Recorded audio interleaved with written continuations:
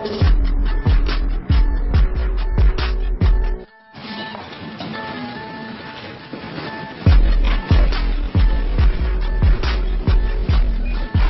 Good morning. I'm Michelle. I'm Countess. Hi, Countess. Admitting to Elise about my stage fright was the first step. Now I want to go see somebody and tackle, some bigger issues. I'm all about, taking it to the next level and being a better me. What I'd like to hear from you today is what brought you here and what would you like to work on and what's your hoped for outcome?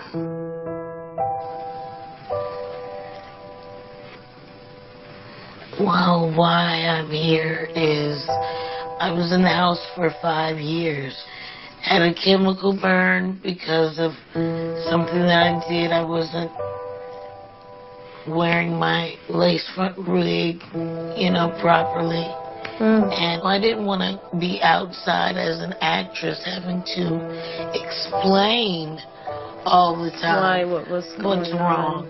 When I was shut in my house for 5 years, it was because I was ashamed of the way I looked, and it had a lot to do with, what I went through when I was a little girl.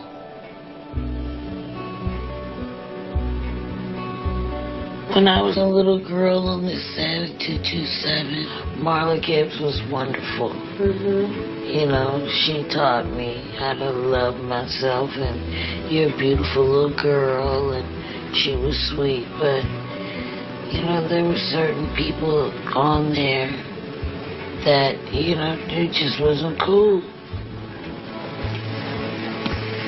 One of the characters not liking me because I was fat.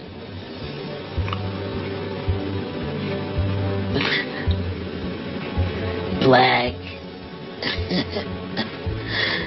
And ugly. Didn't know I hurt her.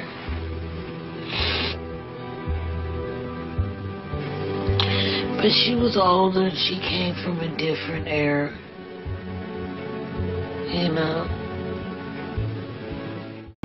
Of what what she thought was beautiful. And so that kind of painted, the way I felt about myself from then on at the age of 8 and 9. I've constantly battled with wanting to change myself because of others' opinions. It had a lot to do with me being in this business, entertainment business, and how you're looked at as a product. Is it dressy enough? Is it cute enough? Is it, you never feel good enough. You've been through a lot, and growing up in the industry at a very young age is tough.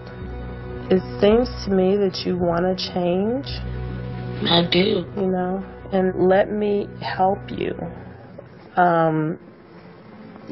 get to your best self and, work through all the things that you have going on. Okay. Let me ask you, do you ever journal? No. Okay. Have you ever? Yes. You have? In my journal, I remember being 18. No, it was early. I can't remember now. But I had an unwanted pregnancy.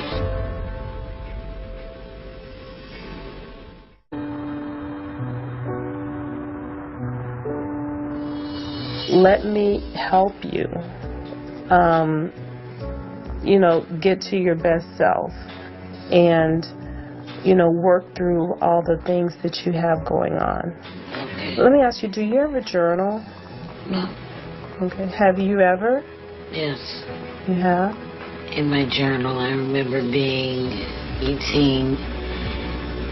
No, it was early. I can't remember now. But I had an unwanted pregnancy.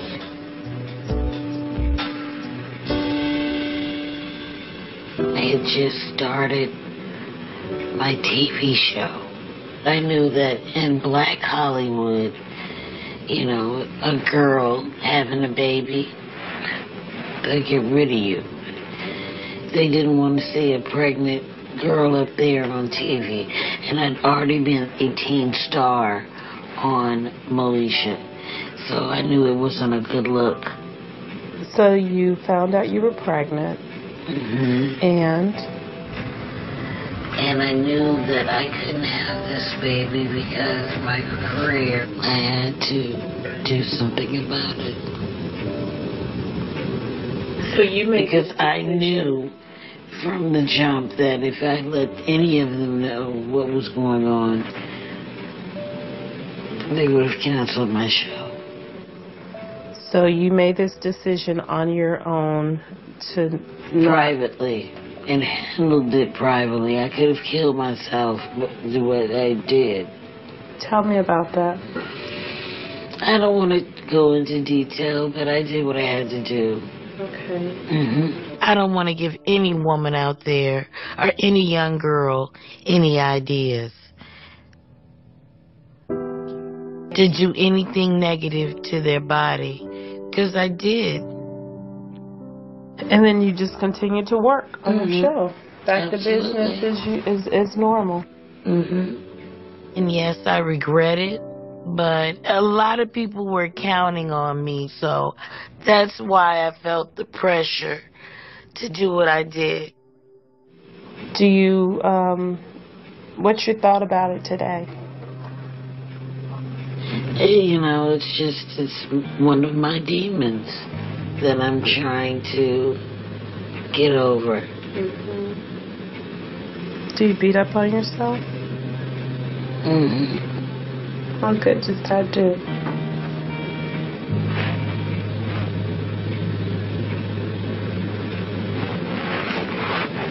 It makes it easier for you not to.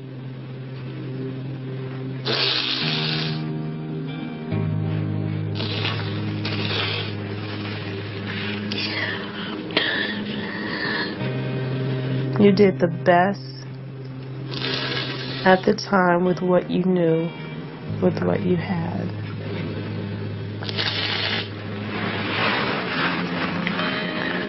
I'd rather do it than someone else do it.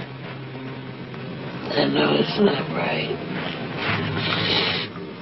Looking back at yourself, at that 8 or 9-year-old little girl, or at that girl that was 18 or 19 at that time, making that decision and having that conversation where you are today, it's very powerful in forgiving her and talking to her and letting her know that it's okay and you did the best so that you can heal, so that you can start to move on. I'm just tired. Emotionally, physically. I'm just exhausted.